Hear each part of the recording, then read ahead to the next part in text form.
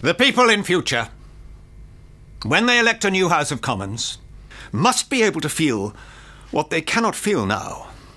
That they are sending to Westminster men who will have the power not merely of proposing and debating, but of making laws.